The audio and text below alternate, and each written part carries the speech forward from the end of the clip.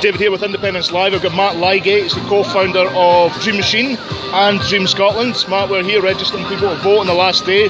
We've got the tunes on. Got the tunes on. Is there something different about politics at the moment? I think there is, man. I think there's a sleeping giant waking up, and I think we're all in for a big surprise, man.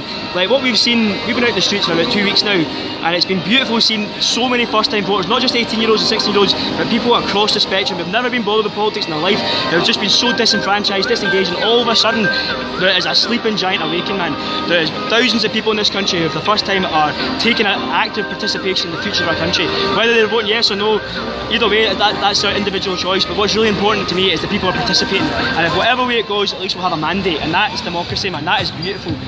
So I think things are definitely changing. There's no more, it's not about political parties anymore, it's not about campaigning for one thing or that, it's not partisan, it's about people autonomously deciding for themselves, and that's democracy, man. That's true independence. Do you believe that this process has actually been really good for Scottish society in terms of like creativity, in terms of engagement, in terms of people stretching their mind, thinking about issues? Absolutely. I think what it has done is because there isn't any black and white answers. Everything is so confusing, and there is so much information and disinformation on every side. It's forcing people to think for themselves, and that's creativity. Creativity is about thinking for yourself and coming to your own rational judgments, and that is what's happening in the world today, man. That's not only in Scotland but around the world. People are being forced to stand on their own 2 feet and think for themselves. Don't believe the bias in the media. Don't believe somebody in the street just going to tell you something. Think for yourself. Do your research. Go on the internet, and that's the decentralisation of power. That is the decentralisation of information that's spreading globally around the world, man. And we are part of it here today in the streets, man. Because here's citizens talking to citizens.